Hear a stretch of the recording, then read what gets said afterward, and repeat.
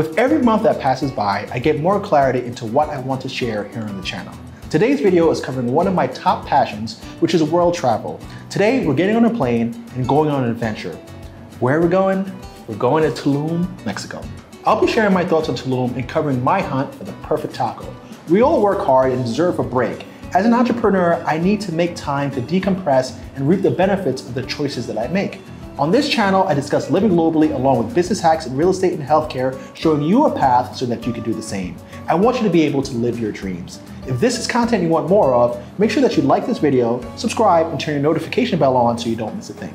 My name is Carl Pierre, and this is the NTP Life.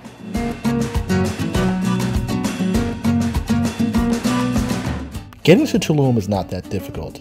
Most countries and cities have a flight to Cancun, Mexico, as it is a major tourist destination. From Cancun Airport, you gotta take a taxi or a shuttle that'll take you to the heart of Tulum, which is first a downtown area, and then you make your way on over to what everybody's used to seeing on the internet. This was a surprise trip planned by my wife, and she picked a hotel, so this is my first time seeing it. The thing that differentiates Tulum from Cancun is that Cancun is typically these huge resort-style hotels, but Tulum seems to be more about boutique hotels built with a jungle vibe. I'm a lover of the coast, and the beach is a place for me. The beach here at Tulum doesn't disappoint. White coral sand beaches and crystal blue waters.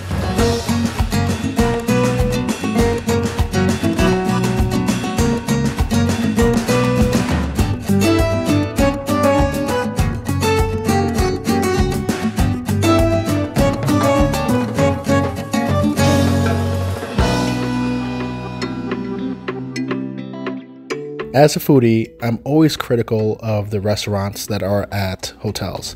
Most of them aren't that great unless they're independently owned, or they tend to be really good if they're boutique hotels where there's a chef who really cares about the food that's being delivered. Throughout Tulum, there's a series of really good restaurants, well rated, and since these hotels are boutique hotels that are privately owned and really small operations, a lot of the restaurants are pretty good.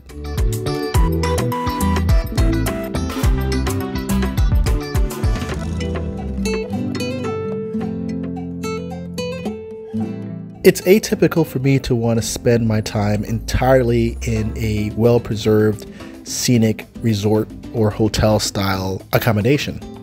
I really like to get a sense of what is the authentic town. So we decided that we're going to go on a taco hunt and leave the Tulum tourist zone and make our way back to downtown Tulum to find the perfect taco.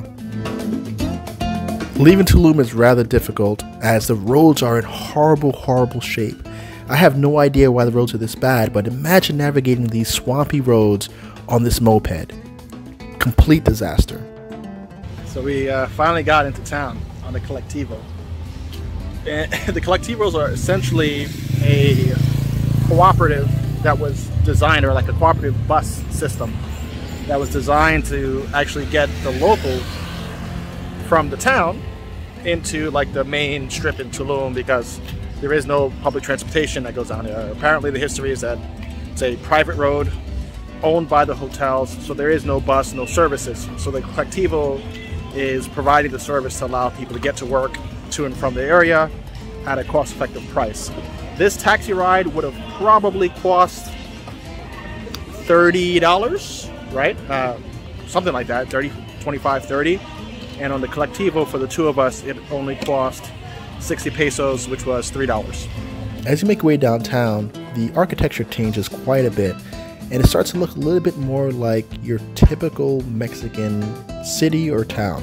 There's a lot of new construction, a lot of old construction, and you can see that maybe the city is starting to turn around. I haven't quite figured out what I'm doing here in Tulum, but just earlier I was talking to my wife about I wouldn't buy anything here. I really don't like it here. Then I walked out of my resort. Hello, guy. I walked out of my resort and I saw a nice crappy structure that I thought might make a pretty interesting purchase. Check this out. This little guy right here.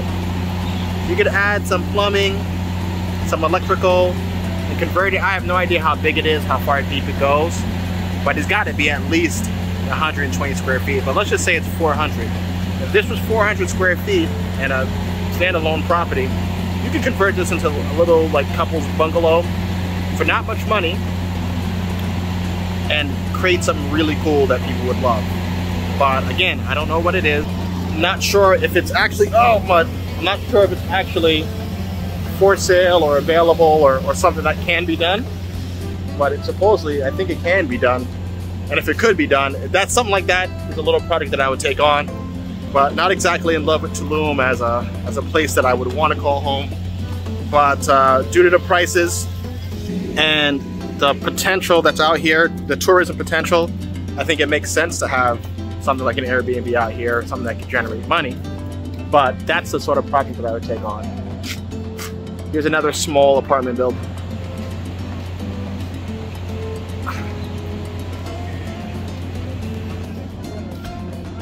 This is Tulum. Basically on a mission for some tacos. I don't want like gringo tacos or these luxury tacos. I want some street meat. 50 peso tacos. I want 19 peso tacos. $1. Cheap street meat, the way it was intended to be. I don't want a 50 peso taco or 3 tacos for 280 pesos. No, no, no, no, no, no, no, no, no. We're gonna do it like the locals today. Yeah, that's trying to find the cheapest tacos that I can find. The cheapest? Yeah, cheapest. Why are you so cheap? Have no money. And you may be asking, why am I so damn cheap? Just because I do well doesn't mean that I should somehow become ridiculous with money, even though money's falling out of my pockets. Yeah, I'm not gonna just spend for the sake of spending. That's like absurd. So I still try to find value in what I do in life. Don't get it twisted. Just because you have it doesn't mean you need to spend it ridiculously.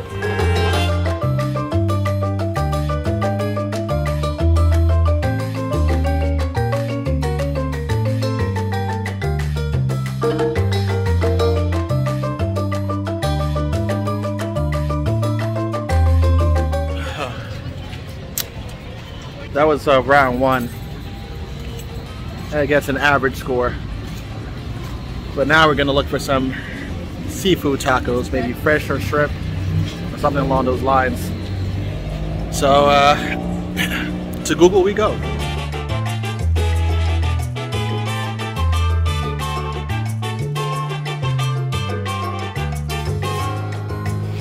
The best fish tacos, shrimp tacos in town, guaranteed.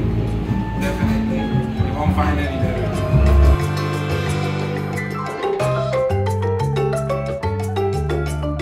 Ready? Yeah, I walk away for 1 second, I come back, she has tacos, and I have this.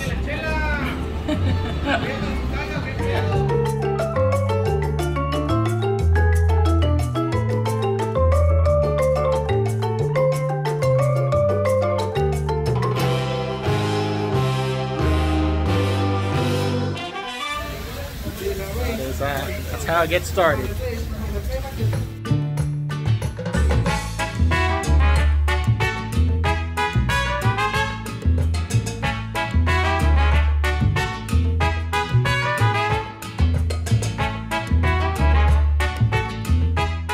Al Pastor, part 2.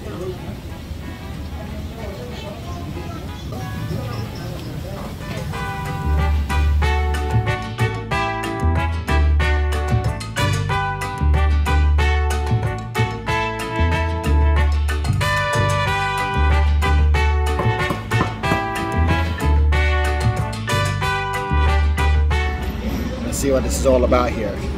This spot only serves carnitas, nothing else. No chicken, no beef,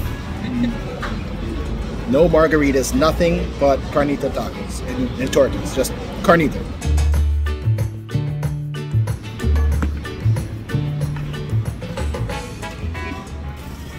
That's the best taco I've ever had, but it's decent.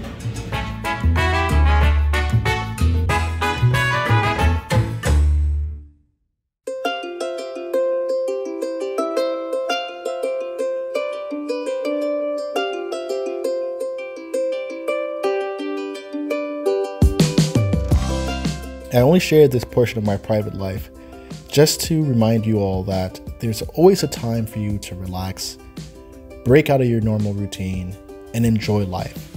Just because you're an entrepreneur and you're building a thriving business doesn't mean that you shouldn't take time for yourself. This is something that I personally struggle with, and I want to make sure that anybody who's following me knows that it's extremely important to make time for yourself, family, and loved ones.